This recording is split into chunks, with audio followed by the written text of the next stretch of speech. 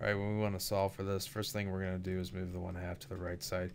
We're going to complete the square, so it's a little bit different. So we're going to have 3. I'm going to factor out a 3. So we get x squared plus 1/3 x. And then this is equal to 1/2. And then what I'm going to do is 1/2 of this, which is 1/6, so plus 1/36. So 1/2 of that, so 1/6. That squared's 1/36, then multiply times 3.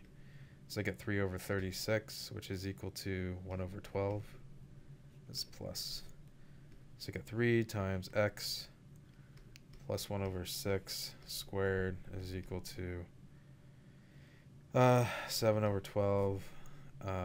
Because this is 6/12 plus 1/12. I'm going to divide 3 by 3. This times 1/3. So x plus 1/6.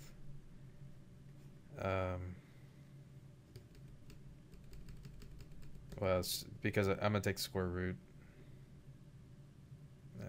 I'm just going to write it again.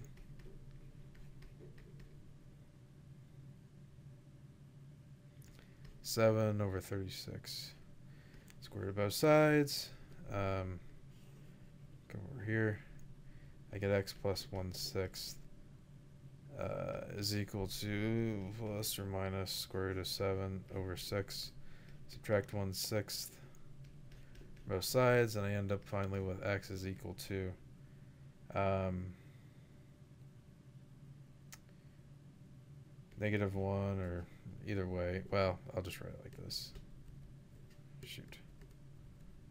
Negative, or plus or minus the square root of 7 minus 1, and you can do that because they both have a common denominator of 6. So you can write either -1 plus or minus square root of 7 or over 6, or plus or minus square root of 7 minus 1/6. Either way is correct. Alright, that's the solution. Hope that works for you.